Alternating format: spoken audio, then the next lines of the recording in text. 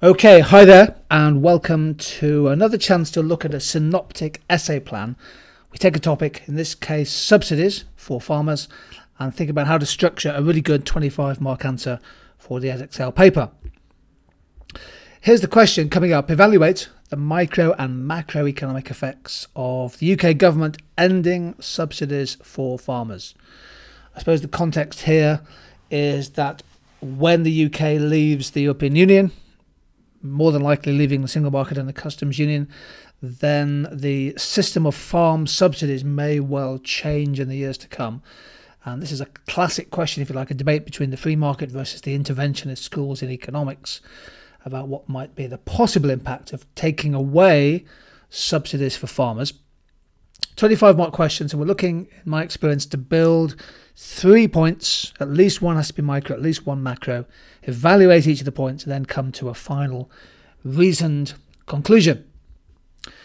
Along the way, we practice what we call chains of reasoning. This is how good answers are structured. You build a chain of thought for each of your main points and then leave a couple of lines and then start to evaluate.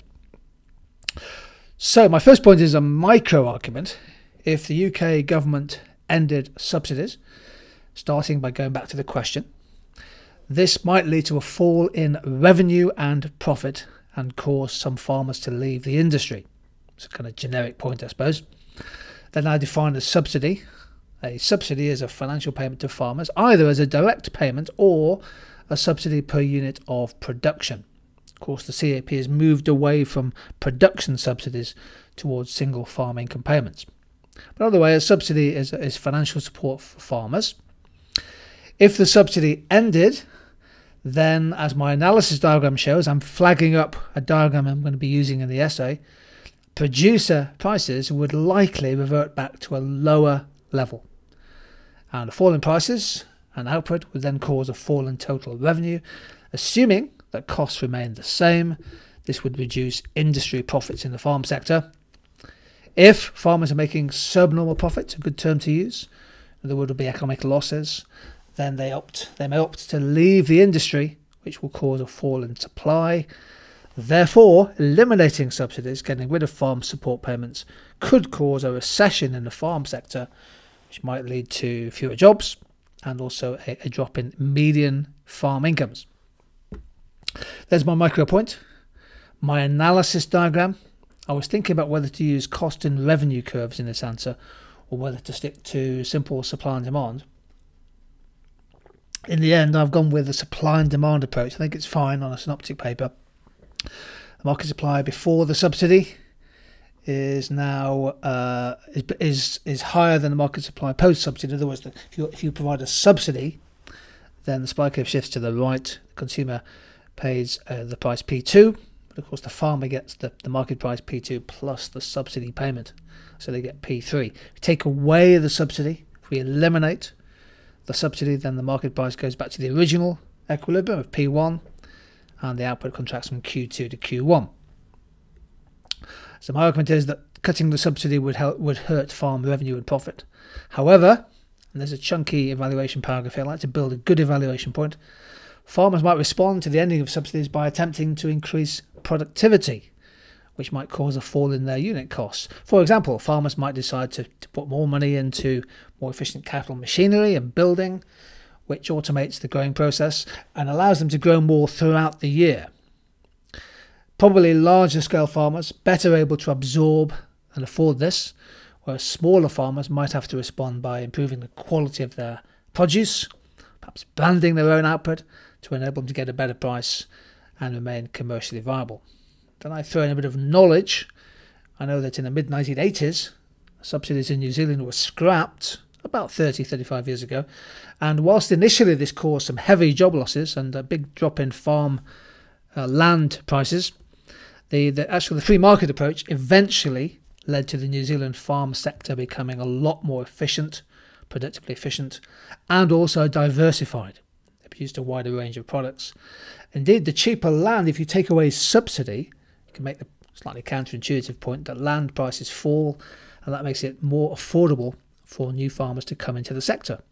New Zealand, of course, has now developed significant global comparative advantage in food. It's a major food exporter to other countries despite the distances involved.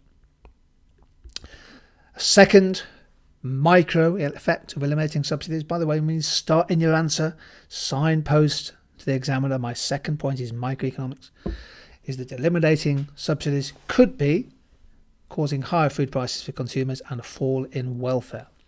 Then my chain of reasoning, subsidy is likely to cause an inward shift of market supply. That's going to make food more expensive in the shops.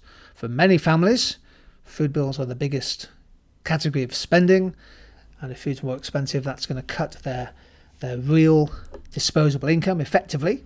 An increase in food prices acts like a tax. And it will also cause, chain of reasoning, a loss of consumer surplus as shown in my analysis diagram. As shown in my analysis diagram is just a way of flagging up to the examiner that there's an analysis diagram on the way. Consumer surplus falls, I'll show you that in a second. The welfare losses from subsidy-free farming might be felt most by low-income families. So this could have a regressive effect.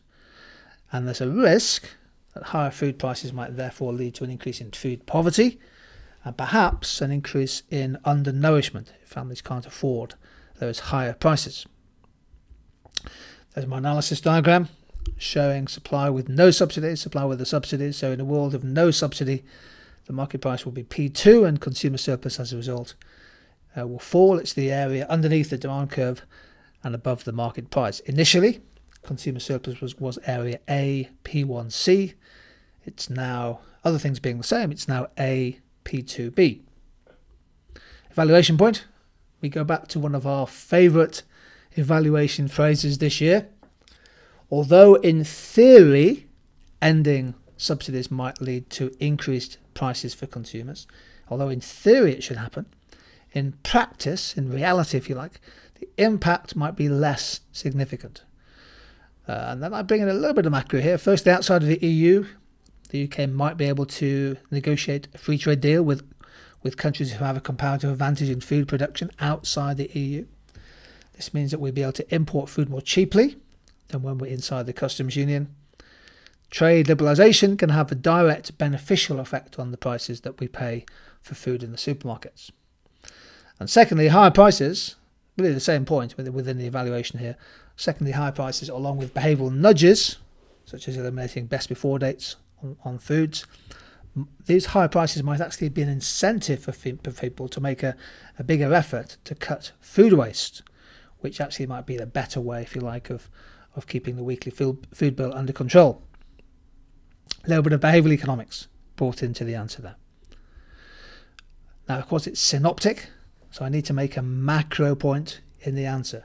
At least one of the points has to be micro, and at least one of the points has to be macro.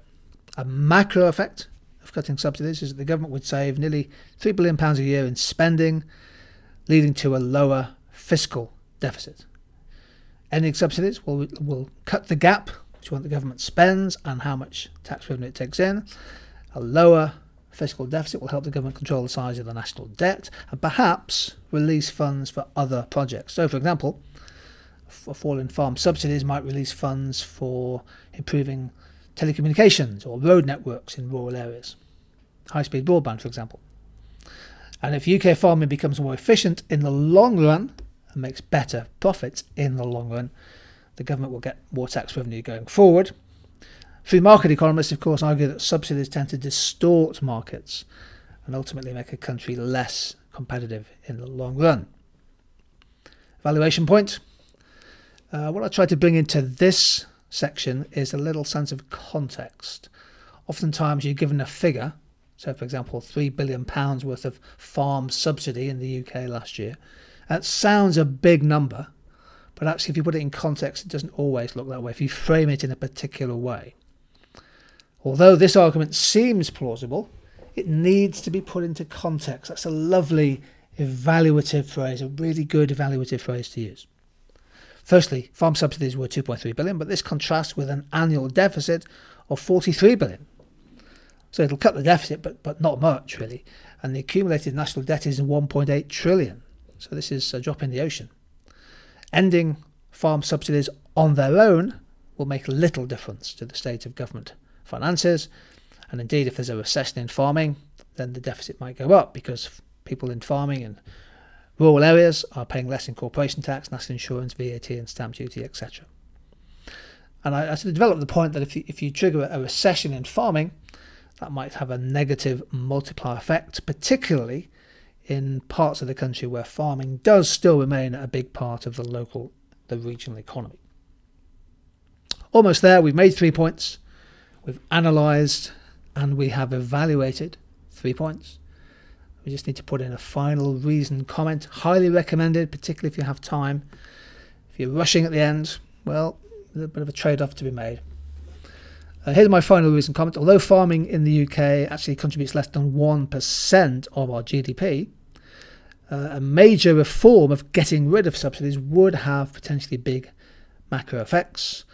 The UK produces just under half of the food that we consume, so we are quite dependent on food imports. The ending of subsidies would, in the short term at least, increase the demand for food imports, which would worsen our current account deficit. Farming would also be under pressure to increase efficiency, and this might cost some jobs, perhaps some structural unemployment. But if subsidies go, necessity is often the mother of invention. So if we move to a subsidy-free farm sector, perhaps UK farmers would be more successful in diversifying production in perhaps a more sustainable way. So in other words, there might be a shift towards high-yielding crops, more marketable crops, for example, and perhaps using techniques which are more environmentally sustainable, less reliant on fertilizers and what have you, more water sensitive, and that will be certainly one of the aims of ending production subsidies. Well, farming is a sector which is actually relatively small in terms of GDP, but for many, many years it's been a sector with quite significant farm subsidies. This question is just looked at what are some of the possible consequences of eliminating subsidies, and hopefully you can see some of the ways you could structure an answer to this question.